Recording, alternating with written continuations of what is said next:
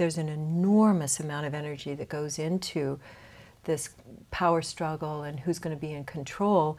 And when people learn how to be present, to presence themselves in what's actually happening in that moment, and to speak unarguably to each other, and to wonder, to go, I wonder what this might have to do with me. I wonder how I might be creating this repeated pattern.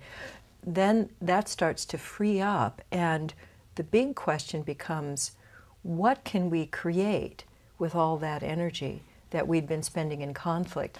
And when people start wondering about that, that births the whole opportunity for co-creating. And co-creating, bringing your energy together with another person, I think is an incredibly exciting frontier, and I think it is the frontier for us as human beings, that when we combine our energies and we're not wasting any time in power struggles, we have unlimited creative power.